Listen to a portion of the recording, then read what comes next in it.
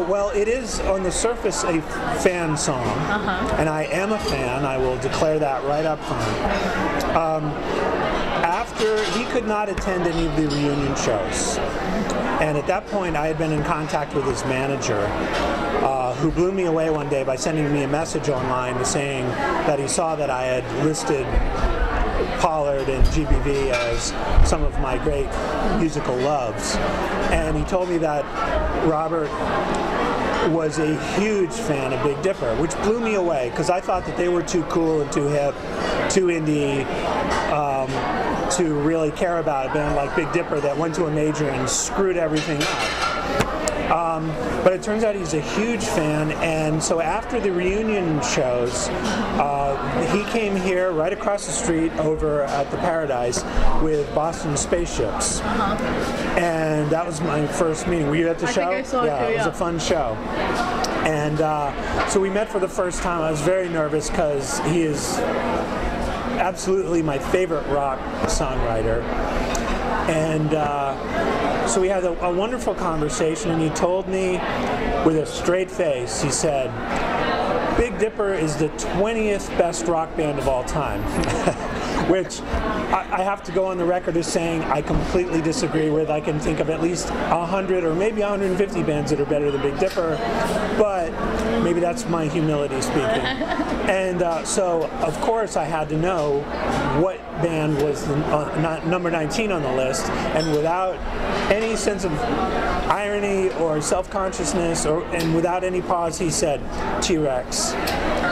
And I'm like, oh, no, wait a minute. I think we're better than T-Rex, but okay, fine. That's your list. That's fine. I never found out who the other bands on the list were or how extensive the list was.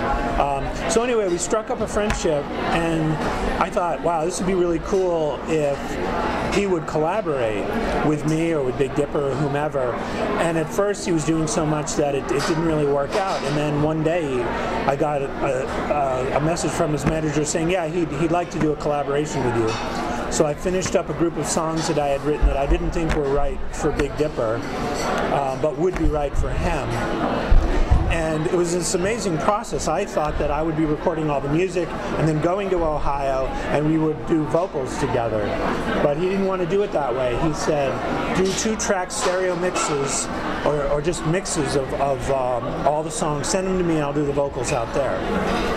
And I was a little disappointed at first because I thought it'd be fun to collaborate in person and work on the vocals together, maybe have me do some background vocals, and that's not how he did it. So I sent all the mixes out there, stereo mixes, and he had his engineer out there record the vocals, and I got a package in the mail one day, and I knew what it was, and I opened it up, I was trembling, I didn't know what to expect, because I hadn't heard any of his lyrics or melodies.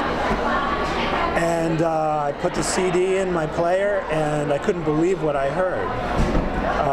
He really did amazing things with those songs. I liked the songs, I liked the music, and I was proud of what I was able to contribute, but I had no idea he'd be able to take these songs in the amazing directions he did.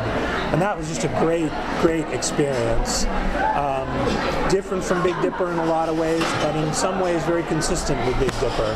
I'd sent him these crazy prog and psychedelic ideas. He didn't want to do those. He wanted to do the pop tunes, which is fine. It was great. It worked out really well. I hope we can do another one, but we'll see. Are there any of the songs about how Big Dipper is awesome? I'm expecting him to write that song any day now, right? We need some love coming back from Dayton, Ohio.